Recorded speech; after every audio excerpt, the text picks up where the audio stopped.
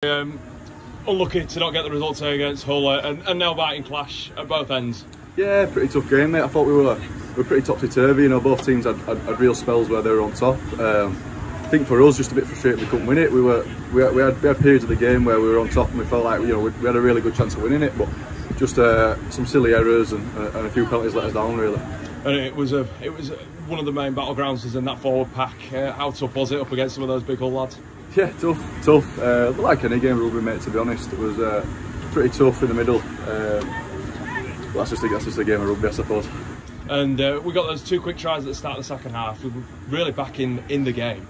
Did the boys feel like that they could have got the result? Yeah, I think we did. We felt like they were there for the taking, but you know, once again we just let ourselves down with some silly errors. And you know, rugby's an hard game, even harder when you're defending a lot more and you're giving them opportunities to come at you more often, which we did. You know, sort of the middle part of that second half, which kind of just left us with a little bit too much to do, really.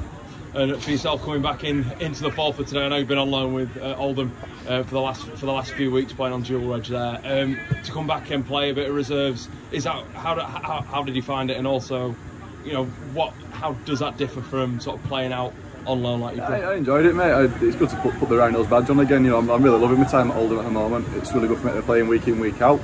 Probably a bit more physical than in League One, but the game's a lot faster here in reserve, so kind of targets different areas of the game, which is good to be playing different games week in, week out. But just for me, just happy to be playing week in. You know, I've had a bit of an up and down year, a bit of injury, and missing quite a lot of games of the reserve. So I'm just you know, thankful to Oldham and glad to be playing every week.